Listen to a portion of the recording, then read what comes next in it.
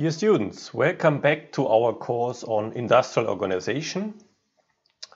Last week we discussed at some length more sophisticated pricing strategies of a monopolist.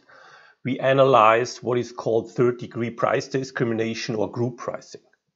We saw that if a monopolist is able to identify groups with different demand functions, this was a so-called identification problem, and it's also able to prevent arbitrage between these groups, these monopolists will charge different prices according to the so-called inverse elasticity rules. So consumers with inelastic demand will have to pay a high price, consumers with elastic demand will get a better deal and pay a lower price. Even though different consumer types ended up paying different prices, all face the so-called linear price. So that's where this section headline comes from. Irrespective of the number of units they consumed, they paid the same per unit price. Today we will look into what is called nonlinear pricing. You will see that here the per unit price typically depends on the number of units consumed. So what we observe is called quantity discounting. So let's see and look into the details here. We want to start with what is called first-degree price discrimination or personalized pricing or perfect price discrimination. This is an extreme form of price discrimination. Why? The point is here, in this case, the seller is able to extract the entire consumer surplus and the price is equal to the willingness to pay for each unit sold. Just to give you an example, suppose that you own 5 antique cars. So this is an example again from Pebble Richards Norman, from our textbook. And suppose you have these 5 antique cars and you meet several collectors, and these different collectors have different willingnesses to pay. So the keenest is willing up to pay $10,000 per car, the second keenest up to 8, third 6, and so on until down to 2.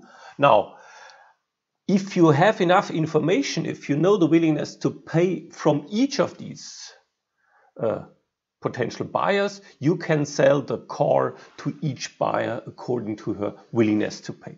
Your revenue will simply be, okay, just add this up, 10 plus 8 plus 6 plus 4 plus 2 should give you a total revenue of 30,000.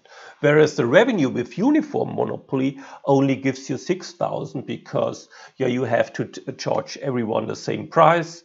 So if you want to sell only 1 unit, you can charge a price of 10,000. If you want to sell 3 units, you charge a price of 6,000, and 6,000 would be 3 times 6,000 would be 18,000, which is better than 2 times 8,000 or 4 times 4,000. Okay, so you would sell 3 units. Of course, this would be inefficient, whereas this case in which you have perfect or first-degree price discrimination would be efficient because you sell all your 5 cars. Note that this first-degree price discrimination requires even more in terms of personalized pricing. It not only requires that every customer has to pay its own price, it only requires that you pay a different price if you consume several units for each of these units. Okay, and that's what we want to look into now.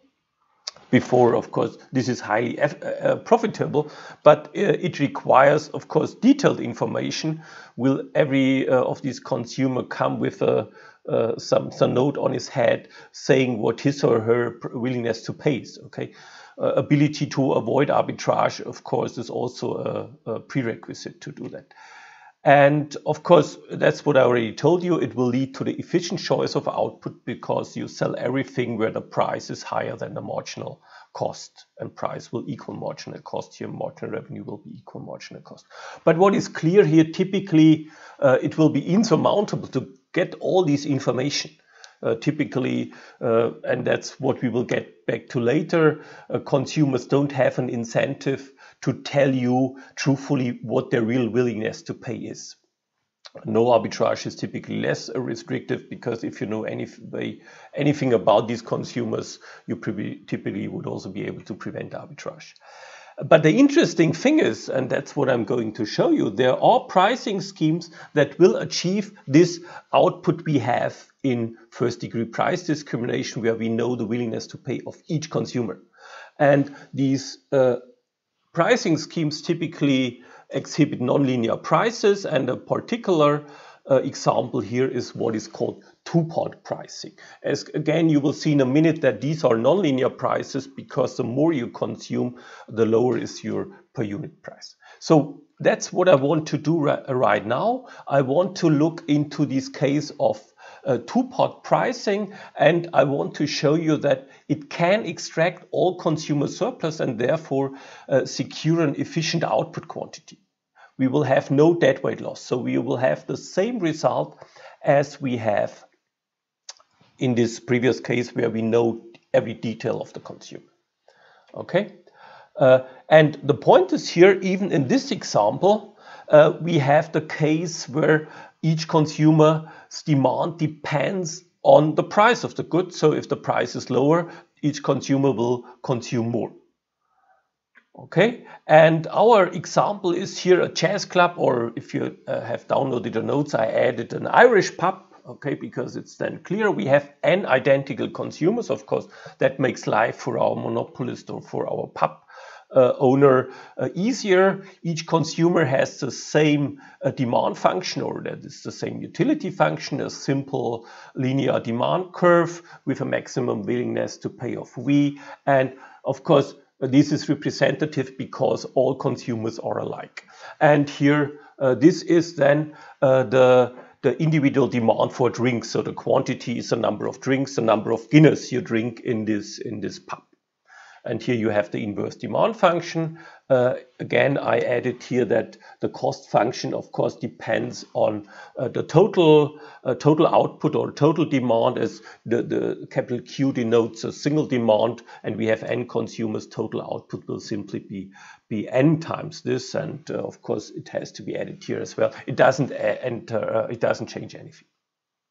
Okay, so cost is a standard fixed cost plus some constant marginal cost. Marginal revenue per consumer is then just here in the diagram curve with double the slope of the demand curve.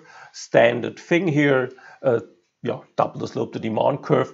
If we look into marginal revenue for all consumers, we just would add an n here. It would just be n times this here. Okay, same thing.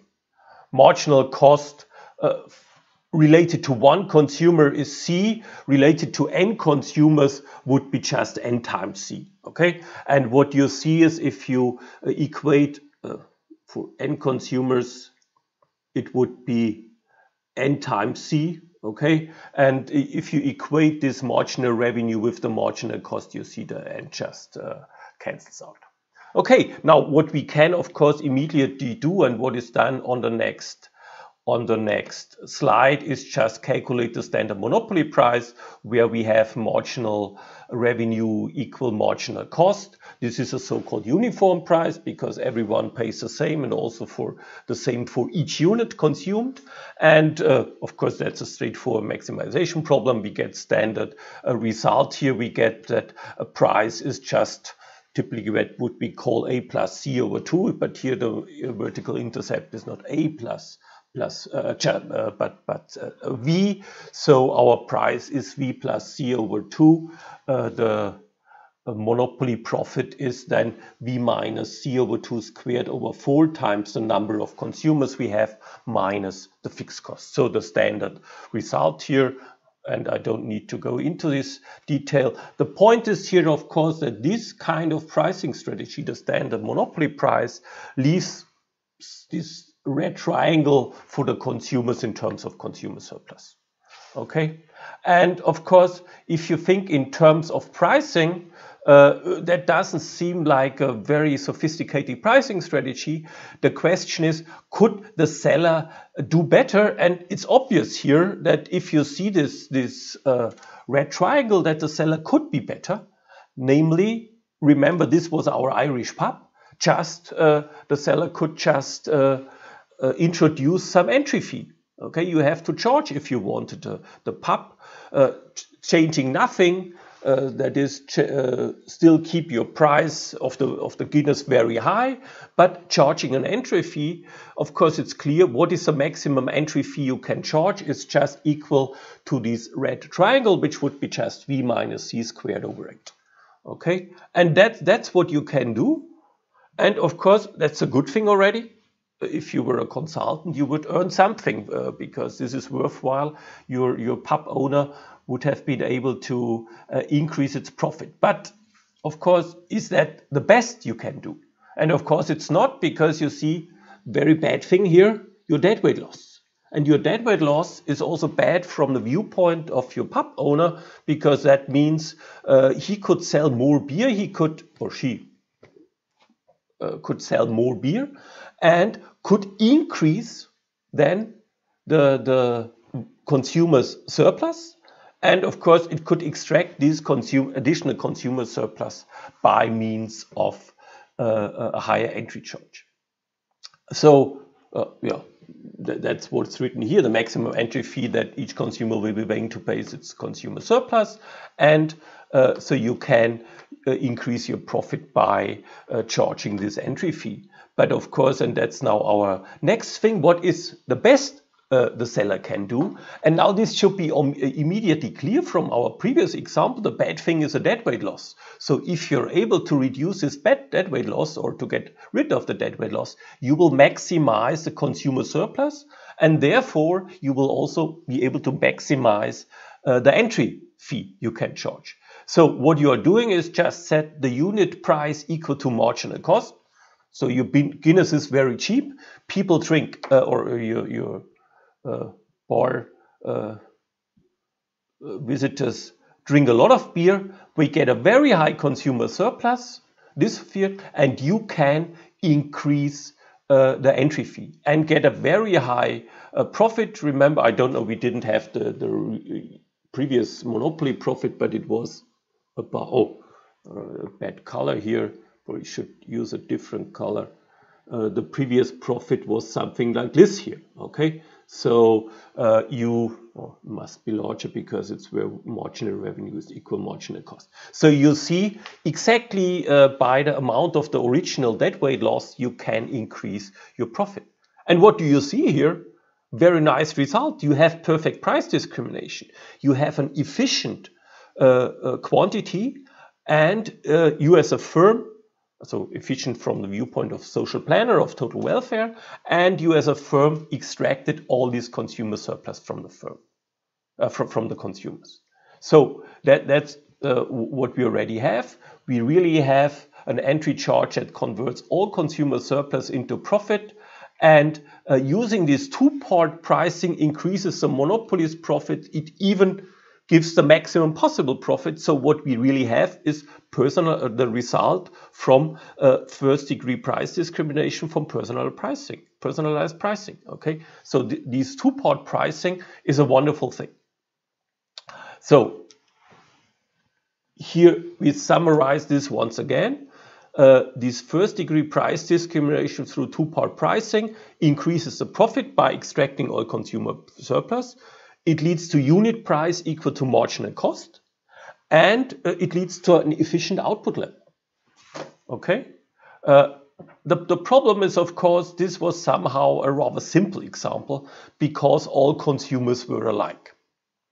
And suppose here consumers are not alike, you have different types, but you can distinguish these different types by age, by location, by some other distinguishing observable characteristics. So in terms of the Irish pub, you can distinguish between students and professors, and you just require from the student a student ID, so you're able to discriminate between the two. Age discrimination is typically more complicated, but here you might have different distinguishing characteristics. And then we can extend our example and look into, so you see again, it's discriminatory here from Pepple, Richard Norman, older and younger, so students and professors. What is clear, the older people, the professors, have a higher willingness to pay. That means they drink, at least they have more money, perhaps they are also drinking more Guinness. I think Pepper Richards Norman in a later edition changed this example to ski riding on a ski lift. Okay, yeah. Anyway, so we stick with the beer here. And assume that we have some constant marginal cost of 4, different willingness to pay. And of course, it's immediately clear what we are doing with price equal marginal cost. The older consumers will consume 12 units and younger consumers will consume 8 units. And you get a consumer surplus of 72 for the older consumers and of 32 for the younger consumers. Standard triangle area to be calculated here. And what you are doing is that you now have 2 different groups and you still implement personalized pricing. You still implement first degree price discrimination because you can distinguish between these 2 different types and you charge 2 different entry fees. Okay, that's an important point. Of course, in the next slide, we will discuss what happens if you have 2 different types but cannot distinguish between the 2 types. You can identify 2 types, but you don't know who is who. And this converts all consumer surplus into profit. Wonderful for the monopolist. And what we also could do is rather than selling the beer at the price of 4 euros here and charging different entries fee, we could do what is called block pricing. We offer older customers entry plus 12 units at a fixed fee of 120. So this would be like a package. You get a package of 12 of entry plus 12 units and you have to pay 120. For the younger, you would they have to pay 32 plus 32. For 8 units, that is 64. Same thing, but you will see later on that might be an important difference where you have such packages or a 2-part tariff. Okay, hopefully this should be clear. What was rather straightforward. The point is here, however, what if the seller cannot distinguish between the buyers? So perhaps they differ in income. Of course, I wouldn't go if it's not possible because most of the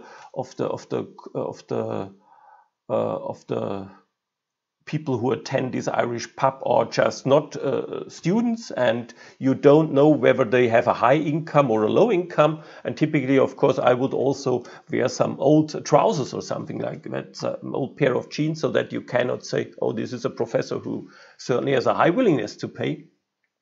And if you cannot distinguish between them, of course, your life is much more complicated. Then this type of price discrimination is impossible.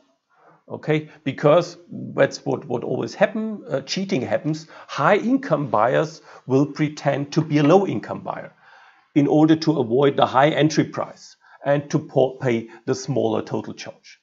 Okay, again, we can just look into the incentive we have here by means of our diagram. So we have high demand consumers and low demand consumers. Note that previously it was called old and young, but here we now cannot distinguish between them. And the point is here, if the high demand consumer buys in a sense or claims to be a low demand consumer, he will just say he's a low demand or low income consumer, and he will also have these price of 4, the entry charge of 32, okay, will consume 12 units and have a really nice consumer surplus of 40. Okay, of course, you might think, okay, I know now that this is really a high demand consumer because at a price of 4, she consumes 12 units. So could the seller prevent this here by just limiting the number of units that can be bought? Remember, it could just do something as the block pricing that's selling this package previously. But even if the seller only, or our pub owner only would sell this package at a price of 64 with entry and 8 units, of course, then I'd hope that this is now clear here. with entry at 8 units, it still would get the 32. And it still, of course, would not say I'm this high type, because if this guy reveals that he or she is a high type, it will get, or it will end up with a consumer surplus of 0. Okay? So here, that's the problem. So the seller has to compromise. And that's then really what we do under second-degree price discrimination. We need a pricing scheme that makes the buyers to reveal their true types. You will see in a minute that this is just our incentive compatibility constraint, which people or students who took the Economics of Regulation course in the last semester will be very familiar with. Okay, so we want that each consumer reveals his or her true type and then self-selects the quantity price package designed for them. Okay, now you cannot say you have to buy this or you have to buy that, or you only get this or you get that. You offer 2 different packages and they should self-select. And this is the essence of second-degree price discrimination. It's like first-degree price discrimination. The seller knows that there are 2 different types or several different types, but the seller is not able to say, you, consumer, you are that type or that type. So it's not able to identify the different types. So they need to reveal their own types. And a 2-part tariff with different fixed fees, of course, is ineffective, because if you say everyone pays €4 per Guinness, but one group has to pay, the rich guys have to pay 64 as entrance and the others 32, then of course everyone will say I'm the poor guy and want only to pay 32. And what we have here, as you will see, is quantity discounting, that is a lower per unit price for consumers who buy a higher quantity. Yeah, that's what we have here. What are we doing here? Of course, again, assume that we have this package. We offer the low demand consumer a package of entry plus 8 rings for 64. Okay, and what that means, so the low demand consumers will be able to, or will be willing to buy this package and will be left with a 0 consumer surplus. But what happens with the high demand consumer? Given that this package is available, the high demand consumer can of course go for this package, will then buy 8 units, will pay this 64 price of the package and will be left with 32 of consumer surplus. So if you want to offer a second package to these high demand consumers, which these high demand consumers are willing to buy, this package has to give these high demand consumers at least a consumer surplus of 32. But here you already, with this 8, you see, oh, this might give you some profit if you're able to do that. And that is, you will offer them a package which includes 12. So any other package offered to high demand consumers must offer at least a 32 consumer surplus. That's what I told you. This is, that's important. That's what I already told you. This is an incentive compatibility constraint. Only if you are at least as good off from telling the truth, then if they cheat, they will tell the truth. That's our rather negative or cynical assumption we typically have. We just assume that if consumers benefit by cheating, they will cheat. So, and that's what I already told you. The high demand consumers are willing to pay the total consumer surplus if they buy 12 units is 120. Okay, for entry plus 12 drinks. And however, you have to give them at least 32 in terms of consumer surplus, so you can sell this package at a price of 120 minus 32, which is 88. So if you offer the high demand consumers a package with entry and 12 units at a price of 88, they will choose this or be indifferent between that package and the other package, but we always assume that they then take the one which is designed for them. Okay, so that's what you are doing. And of course, and that's I think one of the final points here, of course low consumers will not buy this package because they are at most willing to pay 32 for 12. And the nice thing is, why should you do this as a pub owner? Yeah, you are able to increase your profit from the 32 you would have if you sell only the one package, and if you do not care for the incentive compatibility constraint, you can increase your profit by 8. That's a good thing. You get the same profit from the low demand consumer. And what is interesting here, you have quantity discounting, because this guy now gets, the high type gets now 12 units at a price of 88, and 12 or 88 divided by 12 gives probably 733, which is at least in any case lower than a price of 8, because 12 times 8 would be 96. Okay, so they pay less than the low demand consumers, this high demand consumers per unit. Important point, however, this now already looks good in some sense, but what is bad is still the 32. Okay, 32 is still a very high consumer surplus these high demand consumers are left with. And that's what we want to change. That's where we want to look whether we can improve further on that.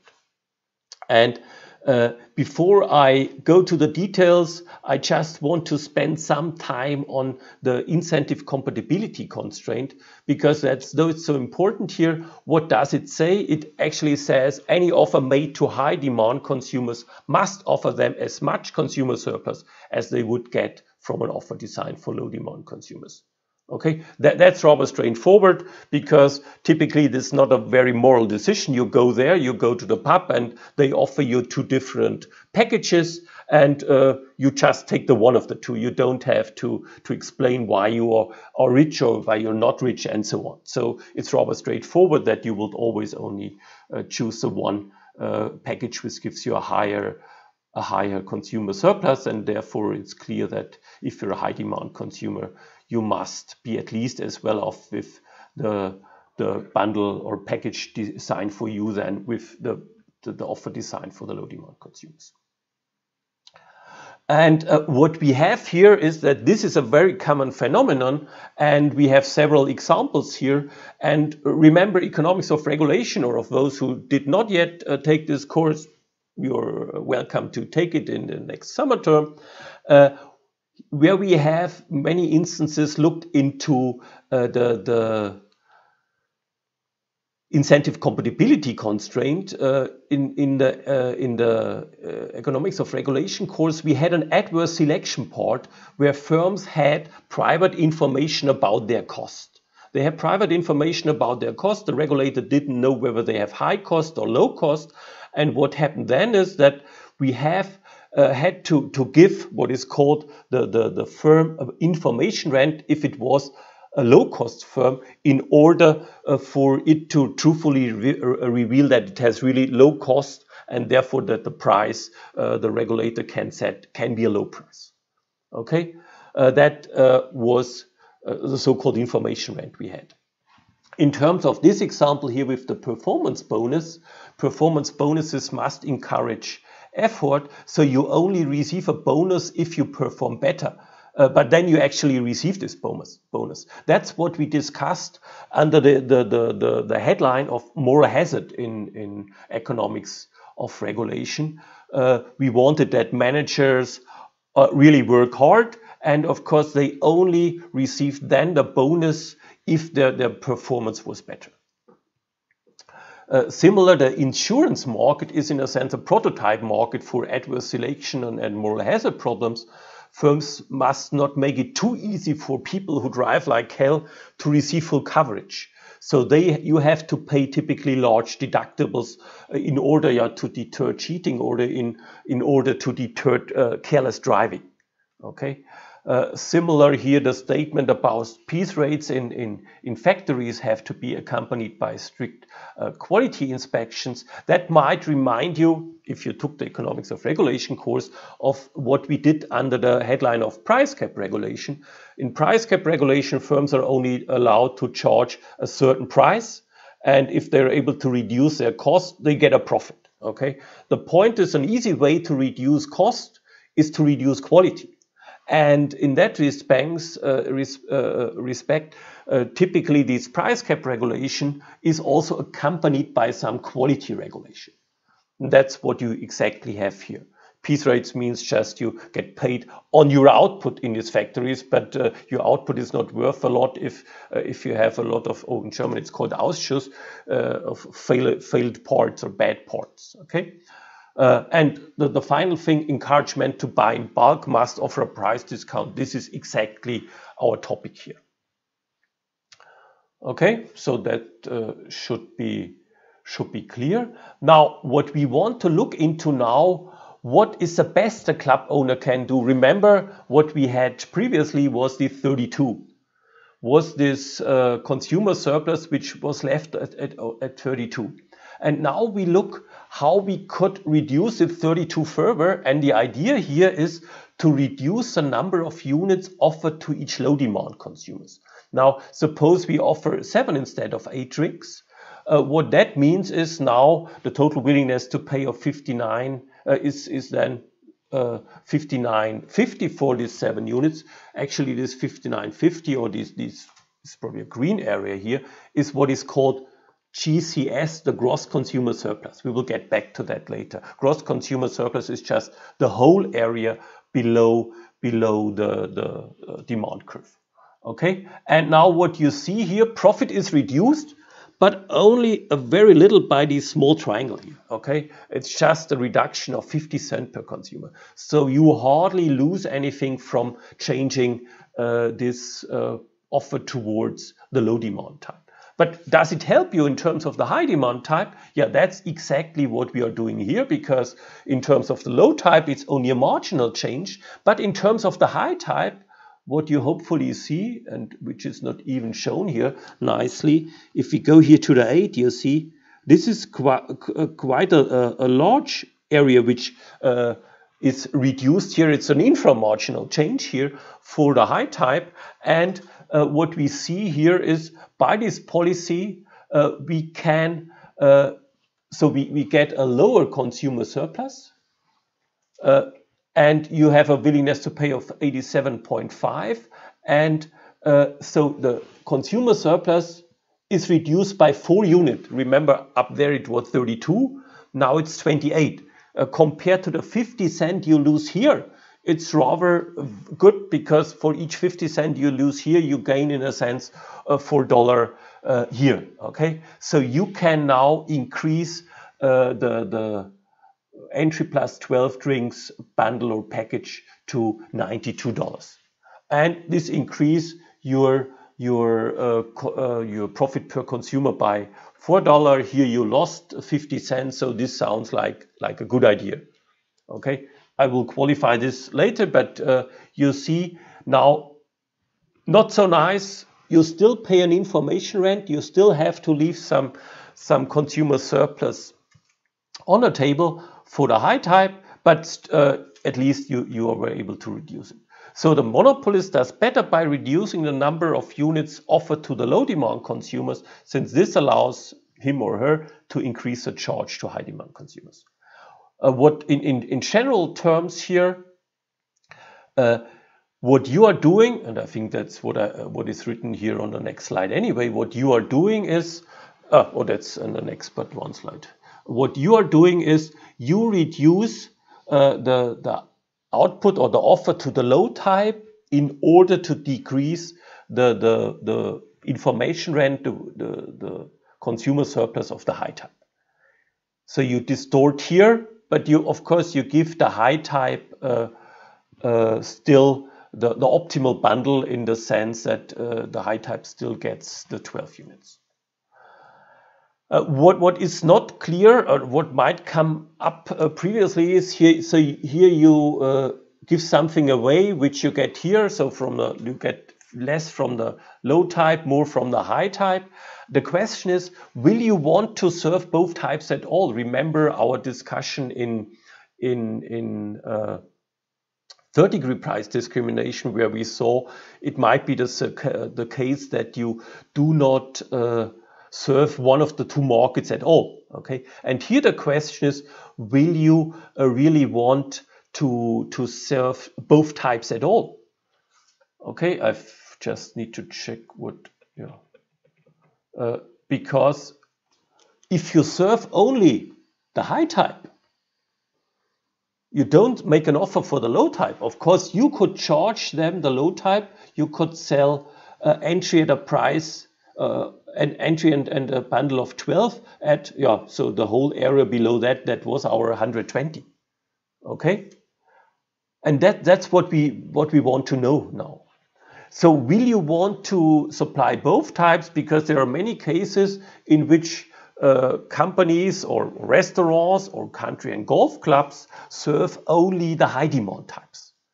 And if we take our example again, what we will see is it's key how many low type or low income consumers you have and what is the share of high demand consumers. And if you have too many high demand consumers, or if you have many, you will only serve the high types. That's what we will see here. So suppose both types of consumers are served, and then in this case we have just the two bundles, two packages are offered. This was 59.5 at 7 and 92 at 12 units aimed at high demand consumers. The profit is what we had, just profit from a low demand consumer at $31.50 times the number of low type consumers and the number of high type consumers times the 44 you get. And what I just showed you is that if you only serve the high type consumers, you can sell it at a package of $120 for entry plus these 12 units or 12 guineas or whatever. And the profit per consumer is then this 72. And now we can easily calculate where it's a good thing to serve both types, and it's only a good thing to serve both types if the profit here from serving both types is higher than the profit from serving only the high type. Just solve this for NH, and what you will see is here, I have to delete that, is that it holds only if the share of the high type consumers is not too high. It can be slightly higher than the number of high type consumers can be slightly higher than the number of low type consumers. Remember here, this would just mean that you only serve half of the consumers you previously had if you serve only the high type. So if it's not too high, you will serve both types. But if the share of the high type consumers is very high, given this difference in profit, you will only serve the high types. And that's then our result we have. And that's similar to this case in a third-degree price discrimination. Okay, so there should not be too high a proportion of high demand consumers.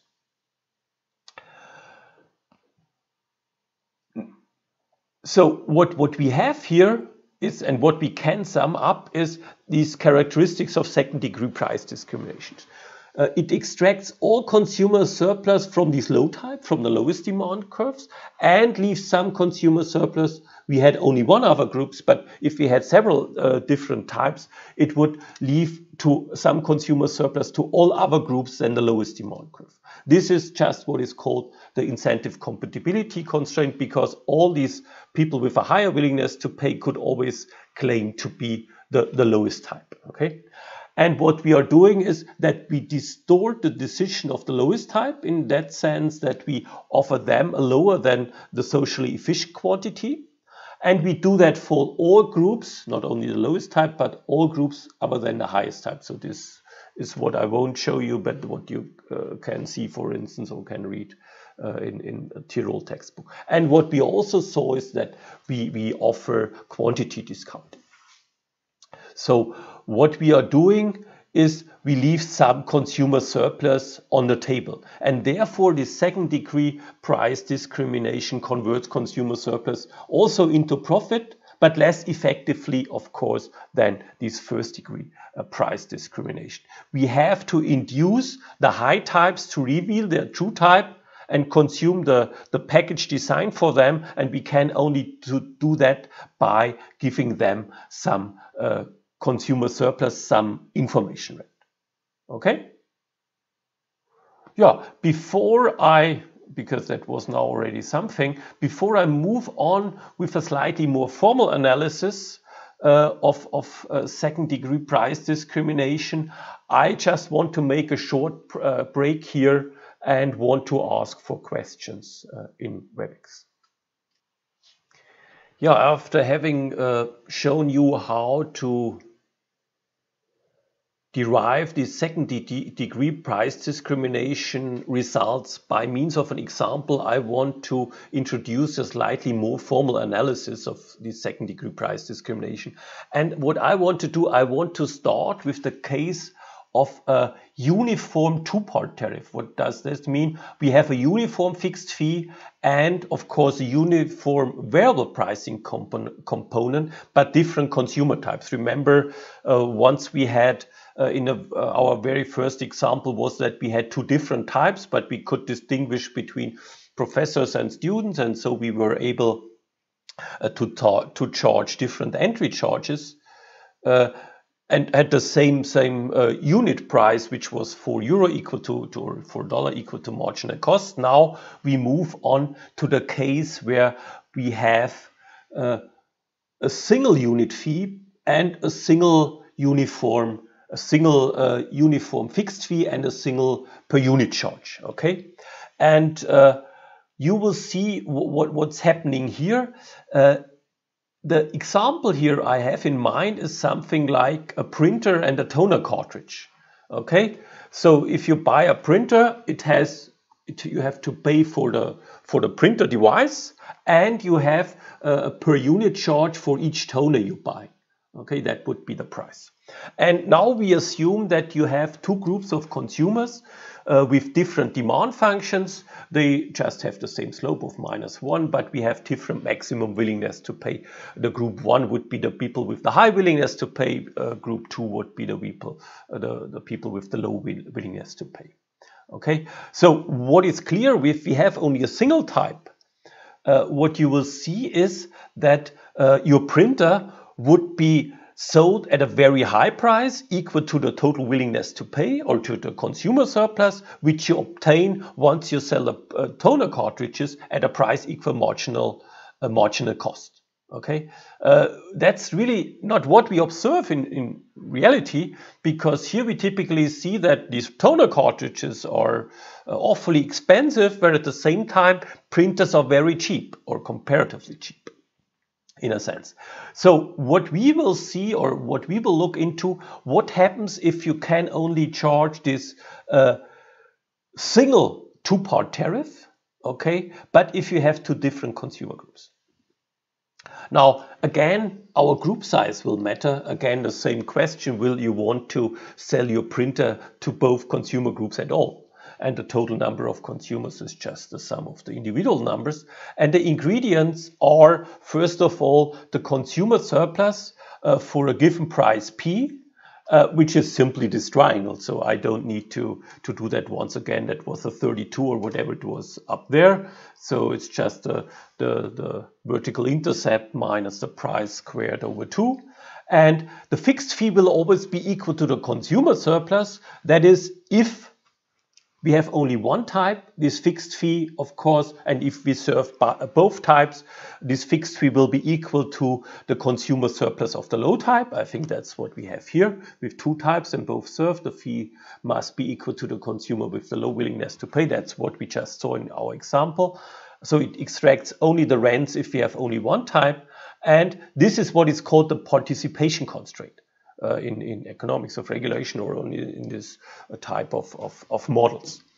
Participation constraint is that you cannot, the firm or the consumer will only buy if it has at least zero consumer surplus. Again, we assume that we have constant marginal cost C.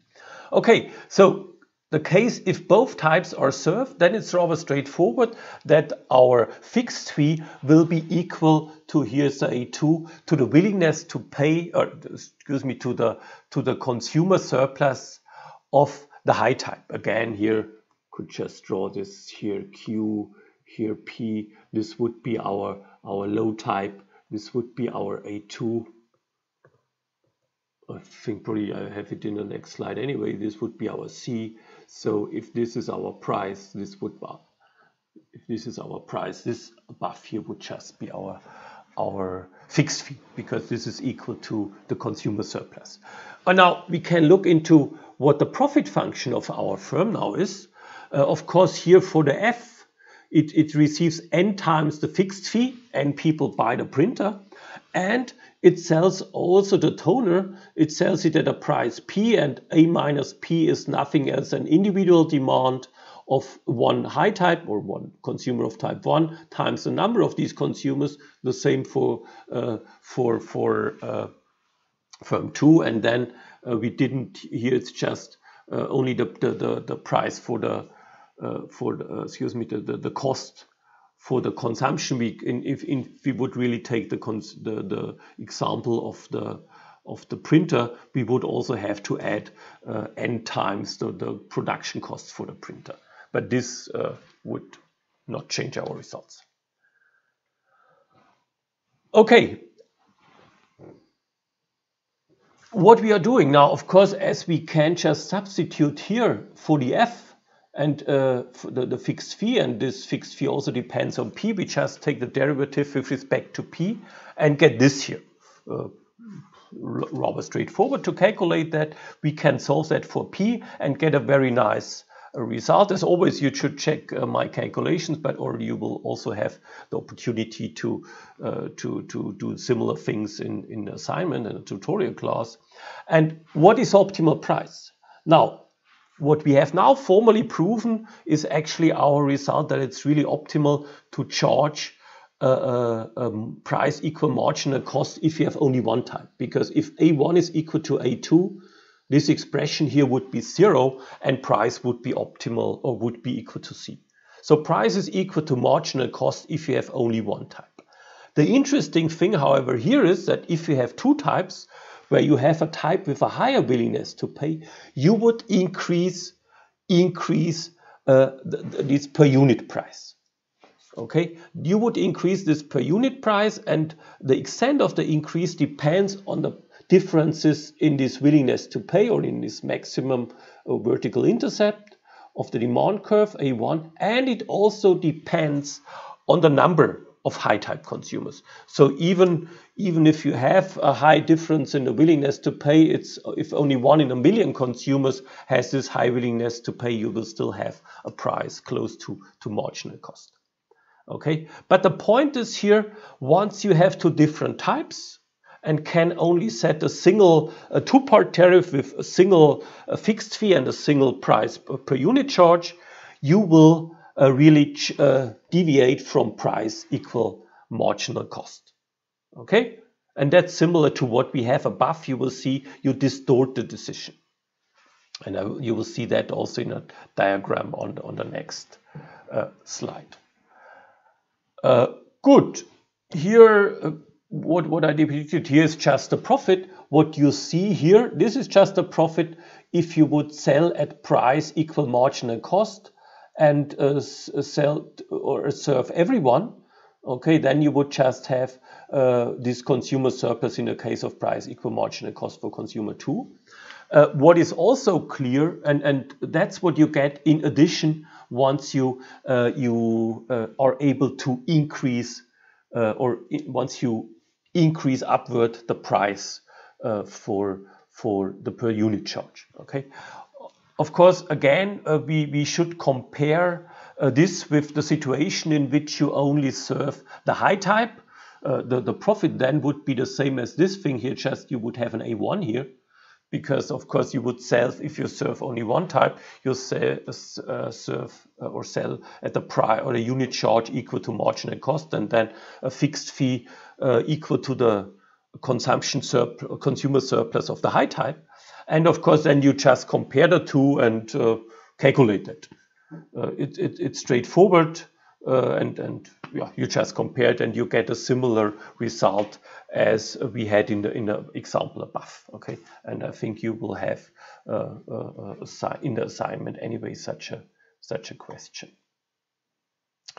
Of course, what is clear, whether you serve both types depends again on this N1, on what is the share of the high types and what the difference in the willingness to pay between the two is. I just want to illustrate that in terms of this diagram here.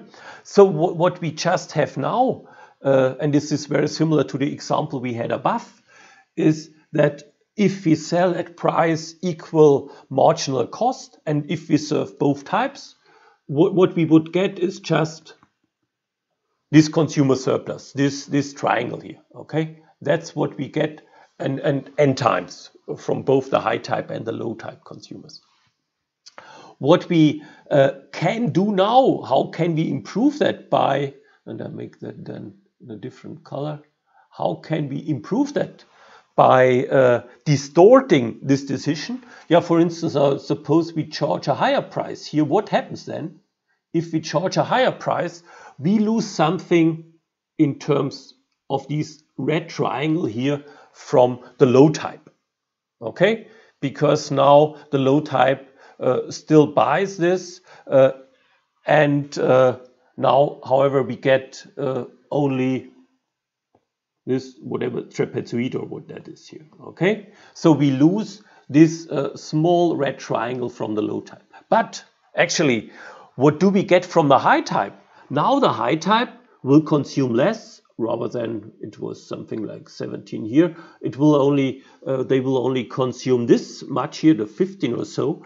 But we don't even lose this small triangle because that's now paid by the high type in terms of this price for the printer, for the toner cartridges. Okay, it has to pay a higher per unit charge. And you see, oh no, I would even need a third color if that works. You see now you really are able to increase your profit too much now, your profit by this here. Okay, and that's a good thing. And now we have a rather interesting result. In the notes, I state that the consumer surplus of the high type. So I wanted to do another thing here. What we see here, of course, with the original or with a price equal marginal cost, the consumer surplus. And now again, I probably confuse it completely with a third color. The consumer surplus, I don't know whether you see this yellow, of the high type would be equal to the full triangle here. And given that it only had to pay the red rectangle, the consumer surplus of the low type, it would have gotten a rather high consumer surplus. Now, by increasing the per unit charge, you really reduce this consumer surplus here, okay? And so you make, in a sense, the incentive compatibility constraint less binding. So it has no charge anyway, but you are able to reduce the consumer surplus. And you're able to increase the profit. And now I want to get back to my printer and toner cartridges example. You certainly cursed because you had to pay so much for the toner cartridges. Once in a while I did that. How can these these ink patrons, or how they call it in English, I don't know, Tintenpatronen, how can they be so expensive? Okay, it's an interesting case because what we see here, if we allow like a toner company like Hewlett and Packard or Brothers or whatever it is, Lexmark, if we allow them to have a monopoly on the sales of their toner cartridges, what they will do is they will sell the toner cartridges at a price well above marginal cost. But that means that if they serve both types, they will have a rather low price for the printer. And that's exactly what we observe. So the price of the printer will be low, but the price for the toner cartridges will be high. Okay? That's their price discrimination device in a sense. What would happen if we forbid or if we allow entry here? If we say I think Pelican is a producer of competing toner cartridges. If we allow them or if we allow a competitive entry here in this toner cartridges business, it will lead to price equal marginal cost. And then, of course, if the printer monopolists, call them monopolists because Hewlett & Packard, for instance, only want to sell certain laser printers or whatever it is, okay?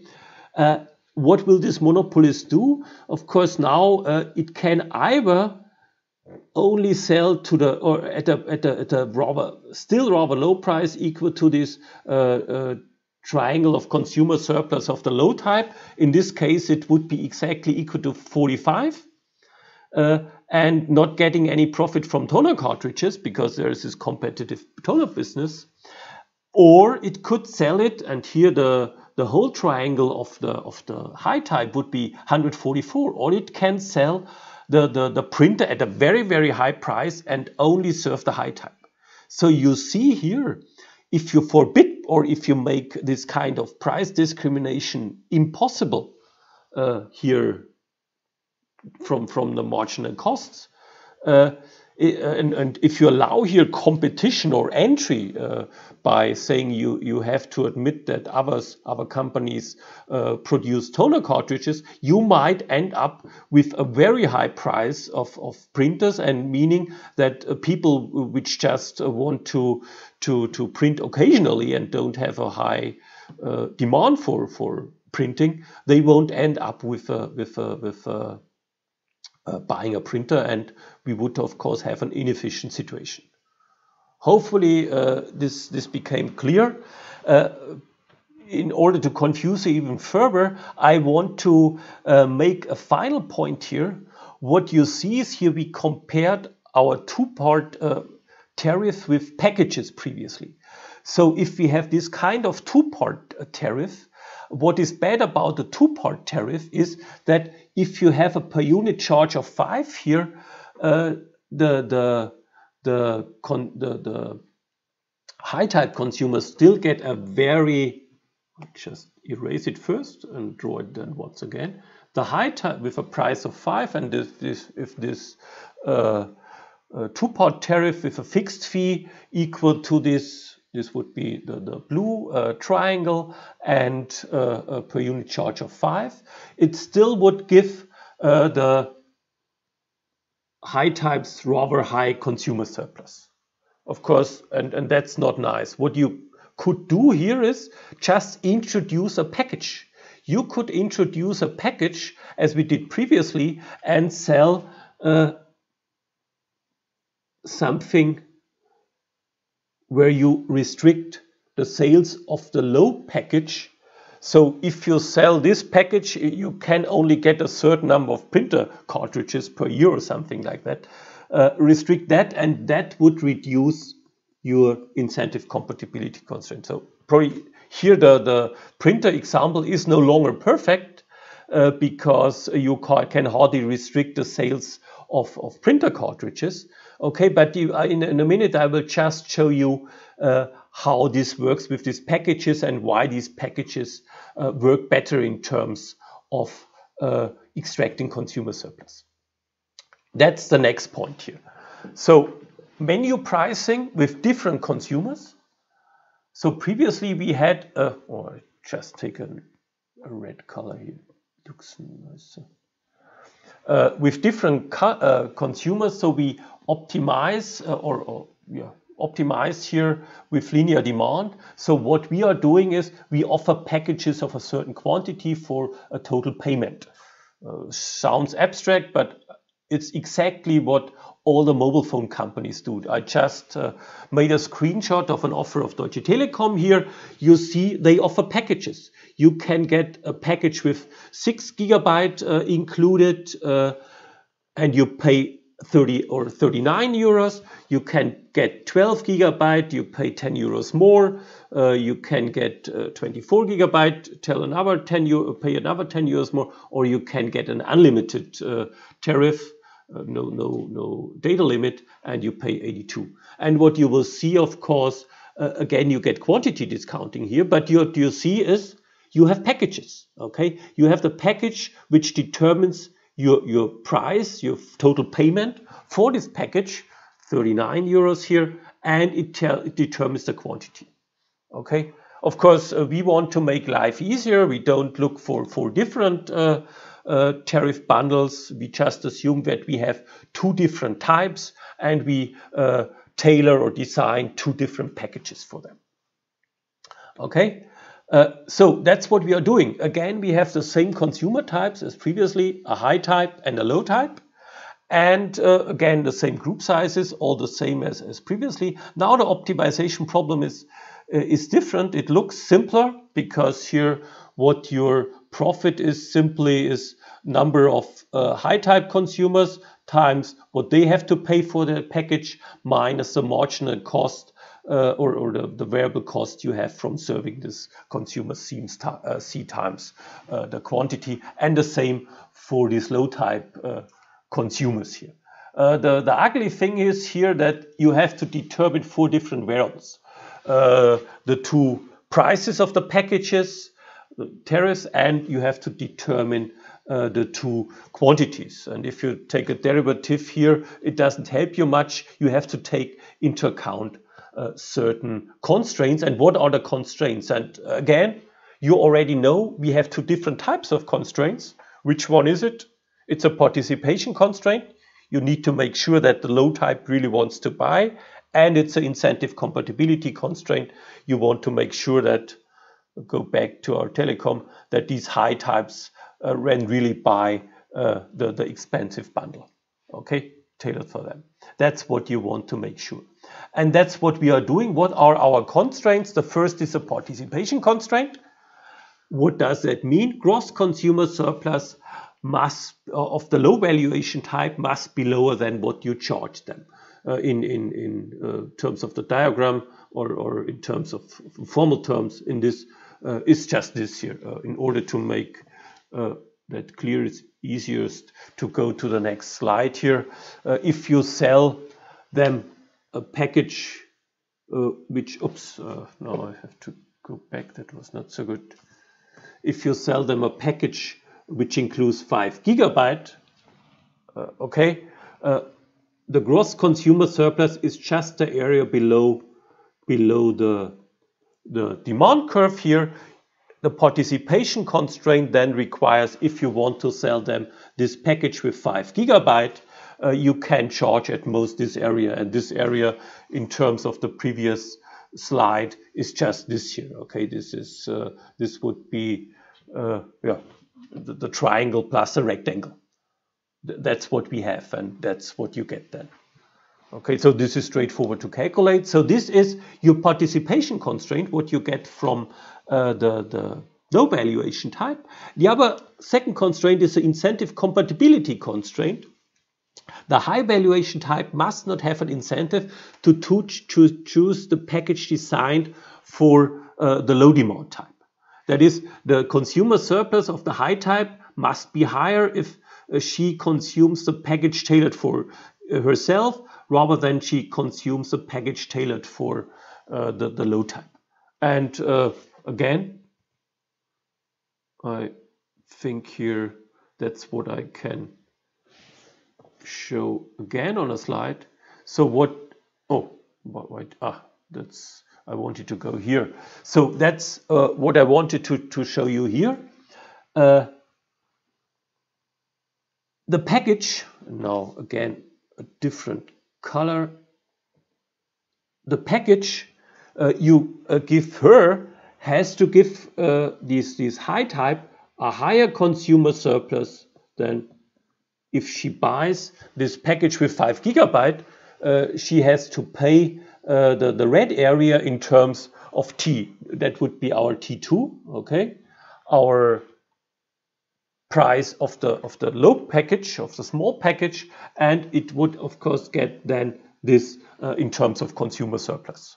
And this trapezoid, that's what we just calculate here in the slide. Okay, so it would give this, and then it's clear each package needs to give it a consumer surplus like this.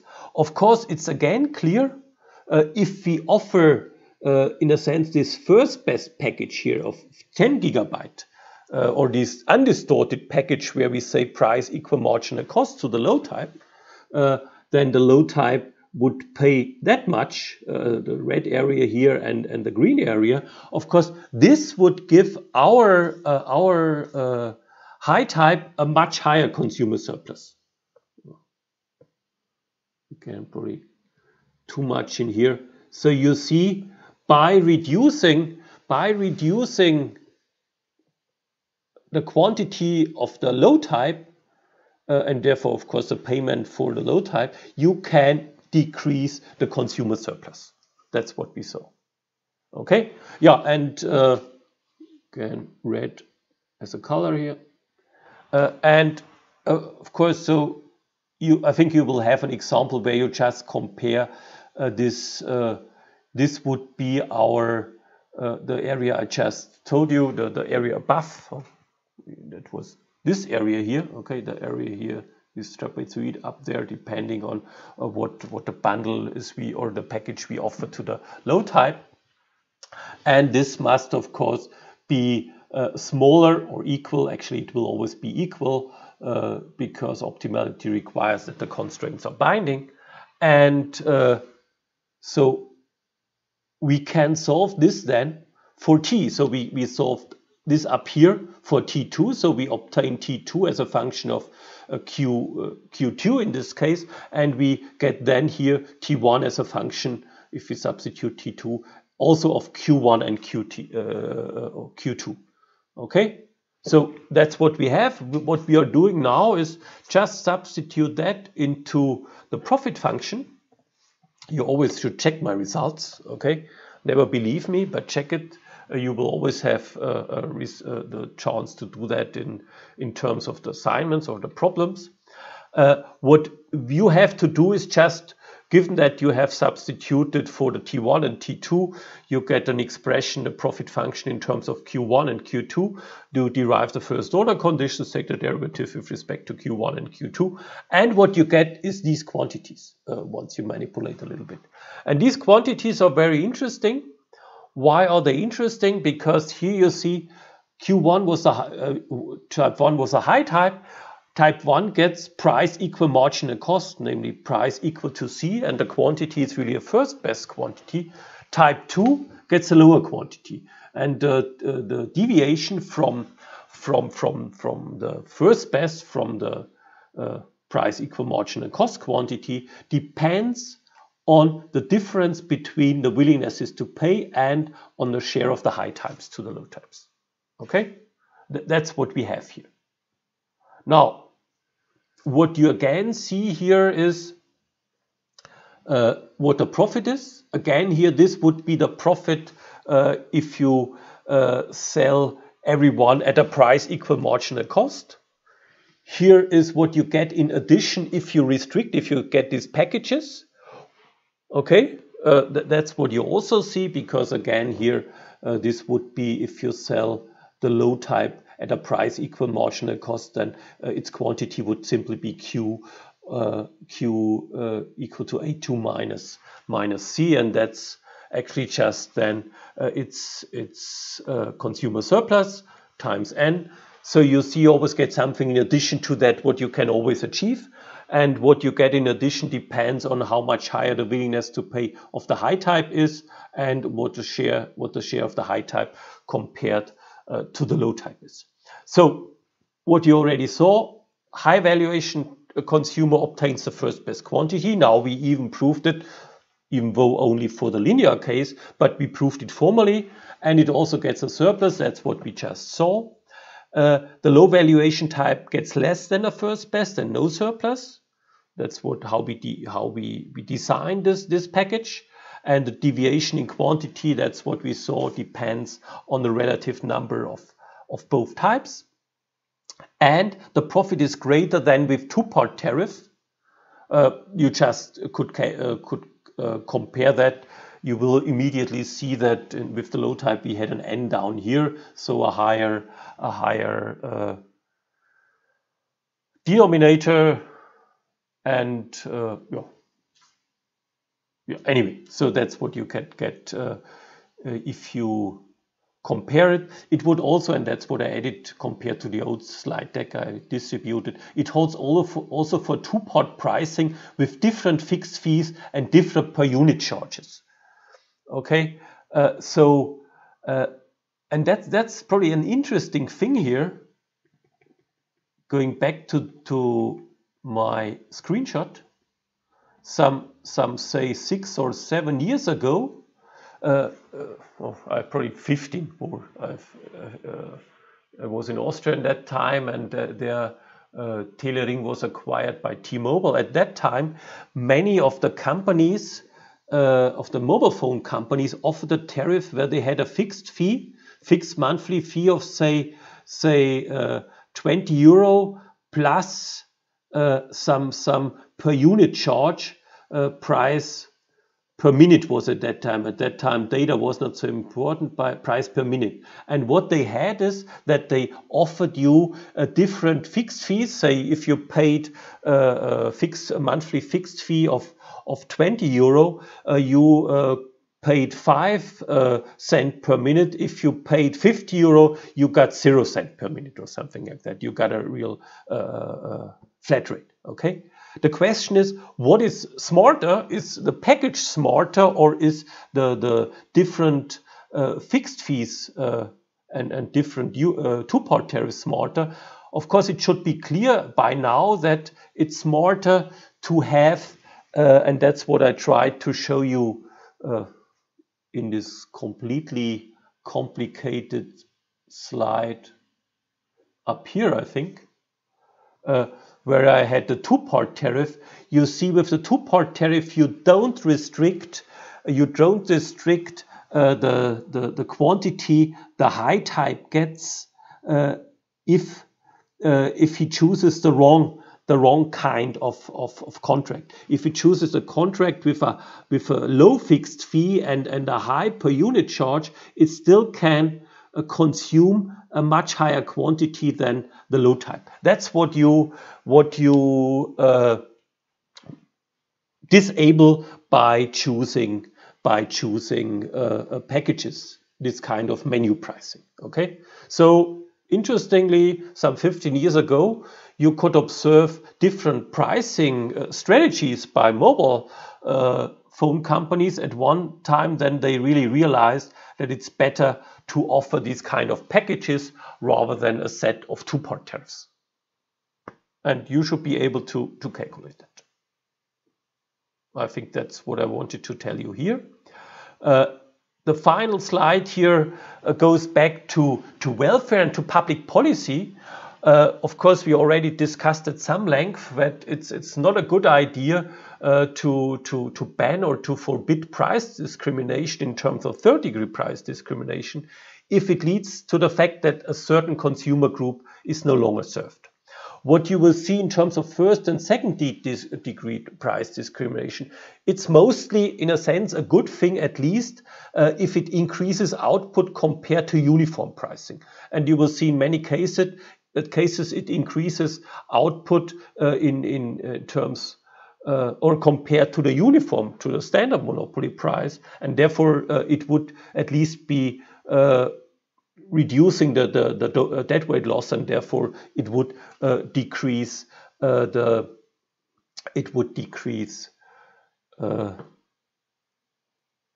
deadweight loss and inefficiency. But the problem is, of course, distribution, because it typically also reduces consumer surplus. In that respect, you might think, okay, that's not so good idea. It increases profits, it reduces inefficiency because the deadweight loss gets smaller, but that goes all at the expense of consumers. Okay, and yeah, then it depends really what monopolists do with these profits. In economics of innovation, we at some length discuss the importance of high profits as an incentive to innovate. So if this kind of pricing strategies allows the firms to extract higher profit and therefore gives them a higher incentive to innovate, it's a good thing. If not, okay, it depends on how you value or what you, in a sense, what your welfare function is, whether you evaluate profit as high as consumer surplus. What does policy do in terms of second-degree price discrimination or price discrimination at all? In the US, you have the Robinson-Patman Act, which makes price discrimination illegal if it is intended to create a monopoly. We have a similar discussion here in Germany or in Europe in terms of think of the oil companies. These oil companies like Exxon or British BP or Shell, they typically also operate refineries. And so they are both at the same time upstream companies and downstream competitors, because they sell the gasoline they produce there both to freie Tankstellen, to some competitors which are not part of some conglomerate or some large company, and to their own subsidiaries. And the question is always, do they discriminate here with respect that, or in that respect, that they sell at a lower wholesale price to their own subsidiaries than to the freie Tankstellen, so to the competitors. So that's a discussion here. In terms of an excuse for discriminatory prices, typical one is meet the competition. So the competitors also discriminate or sell at a lower price to someone. I also want to do that. The point is here that in terms of our discussion in Germany, we also get more like the opposite. We get a discussion about what is called price parity clauses.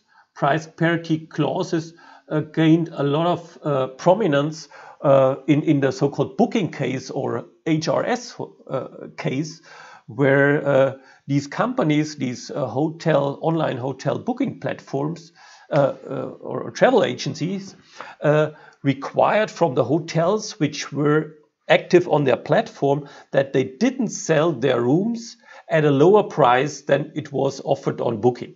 This was a so-called price parity clause.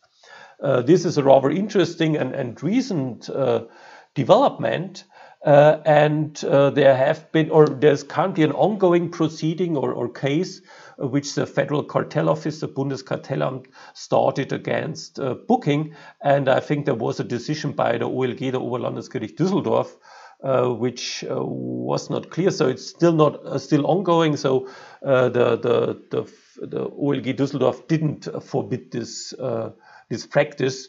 And here the discussion is about whether it's wide or narrow parity clauses. So if you're more interested in that, write a PhD, not a PhD thesis. You should start probably with a master thesis. Okay, you can do your master thesis on that. Rather interesting point. So the final point here is, what about enforcement? Pepper, Richard, Norman state that enforcement has been spotty. That doesn't hold for Germany. The Bundeskartellamt, the Federal Cartel Office, did several cases concerning, for instance, the so-called Doppelpreissystem. What is that? This is dual tariffs. Dual tariffs in that respect that companies, I think I already mentioned that, if MediaMarkt sells a washing machine from Bosch Siemens Hausgeräte, they are charged a different price whether they sell it from their brick and mortar store or whether they sell it online. So they have to pay a different wholesale price to Bosch Siemens Hausgeräte. That was what is called a Doppelpreissystem or dual tariff. I think the Bundeskartellamt or the Federal Cartel Office forbid this kind of practice, even though I think this is also debatable. Again, a very interesting topic for a master thesis, what that means in terms of welfare, and in particular what it means in terms of our brick and mortar stores, because Of course, this was done by the manufacturers in order to protect, in a sense, the brick and mortar stores. That's interesting. And the same thing happened with so-called restrictions of online sales. There was another case, Dornbracht, they produce bathroom fixtures, Badezimmerarmaturen. And they restricted sales, they restricted online sales. Okay, they had to pay then some damages to a company called Reuter. I think, again, rather debatable decision. Again, you saw that, so this was all discrimination, okay? It was discrimination not in terms of final customers, but in terms of the channel you had, of the sales channel. Of course, if you only buy online, you had a problem because you couldn't get certain products online. That also holds typically for some luxury products. You also have problems buying your Rolex watch online. Okay, in US here the enforcement was much weaker. There is a pharmaceutical case to which Pepper Richard Normans here allude. This was a case in which pharmaceutical companies charged a higher price to drugstores than to institutional pharmacies and so-called health maintenance organizations. Okay, yeah, that's what it is. What is interesting here in Europe, we have a long-standing discussion of what is called discounts, and there's a huge distinction between what is called quantity discounts, that's what we looked into, and loyalty or fidelity discounts. There's a famous Michelin case. I gave you the no press release from the decision of the European Court of Justice from 2003 or so, and these loyalty rebates are different from quantity discounts because they do not typically depend on a total number of units you buy, but whether you bought 100% of all your requirements from a certain company or only 80%. So it depends on whether you only buy from this firm or also buy from competitors. And that's why it's thought that this is intended to create a monopoly to in a sense, make life harder for competitors. There are some international cases also ongoing. Anti-dumping can be mentioned here because anti-dumping just means you sell at home cheaper than abroad. You sell abroad cheaper than at home. And this is strange in a sense because if you sell abroad, like I think Chinese companies in terms of solar panels were accused of dumping. And if you sell in Europe, of course, you would have higher transport costs, but perhaps the price elasticity is different. So you see a lot of interesting topics here. And move on to and go and look into the case in which we have or write a master thesis on it. Okay, in terms of price discrimination, also very interested theoretically. I'm done with this part. Okay, next week we will move on with another kind of sophisticated firm strategy. Now we move on from pricing strategies due to what is called product differentiation strategies, and these product differentiation strategies might have two different or have several aspects. The first aspect would be, do you want to sell different varieties of a product? Which quality do you want to choose for your product? Or do you offer certain quality? And if you sell several products, do you want to bundle them? Okay, I just want to very briefly start with this discussion and mainly give you the idea so that you already get an idea for what you can look forward to. So a monopolist can offer different varieties of a product.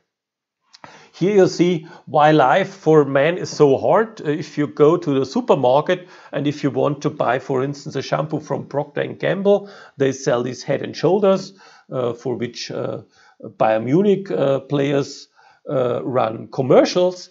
You see you're completely overforded. So you run crazy because you don't know which to take. So the question is, of course, for the company, how many different varieties should it offer? And for the social planner, or in terms of total welfare, is that optimal, the number of varieties we offer? If you're interested in some entertainment, in the slides or in the notes I gave you the hyperlink to an episode of the Harald Schmidt show, German, I don't know whether we would say comedian or late night host in former times, and he looked into this product variety on the occasion of, I think Procter & Gamble took over Vella or something like that. Okay, and here what you see is you have multi-product firms, and the question, of course, is how many different varieties of such a product would you want to consume? And of course, what you do is you want to serve different types of consumer. So what you have here in terms of Head and Shoulders is this dandruff shampoos, and you have different consumer types, and yeah, it depends on what type of hair they have. And so you offer products with different characteristics but similar qualities. Another famous example in that respect is the different breakfast cereals Kellogg's offers. They have a very wide range. And if you go to a supermarket and look for the muesli, look at Seitenbacher muesli. They have tons of different types, Bergsteiger, Sonnen, Bauland, whatever this is. So just look for these different types, and as a consumer you always wonder, is that really optimal to have so much? We want to analyze it. I want to present you a nice spatial model in which we can analyze this question over whether the number of varieties multi-product monopolists would typically offer is optimal from a social point of view. And finally, as I have a minute left here, the other aspect is what is called vertical product differentiation. Here, our company also produces different products, but these different products differ in quality. So consumers have similar attitudes towards quality, and it's always so that consumers value higher quality more. So if you were to give or sell the two different qualities at the same price, consumers would always go for the higher qualities. And an example here is just, I could also have taken Volkswagen or Mercedes, but I just took this from BMW because they had a prices in it. And you see they sell rather different series, the Series 1, Series 3, Series 5, Series 7. These are different cars. Everyone would say probably that Series 1 is a lower quality car than a Series 7, and yeah, that's exactly what we have. Okay, that's in a sense vertical product differentiation. Okay, that's it. I think I'm going to stop here before I start with a more detailed discussion of the big issues. It will be pricing, it will be how many products, what product variety you want to produce, which qualities, that's exactly the question. And bundling we are going to look into only next week. Yeah, that's for today. Hopefully you got some idea, perhaps even for a master thesis you might want to write. We now have spent some time on sophisticated pricing strategies, and as you saw, next week we will discuss what is also called product proliferation. So you sell many different product varieties. I thank you for your participation. Again, I will be able for some more minutes in WebEx to have further discussion. Thank you and goodbye. Until next week.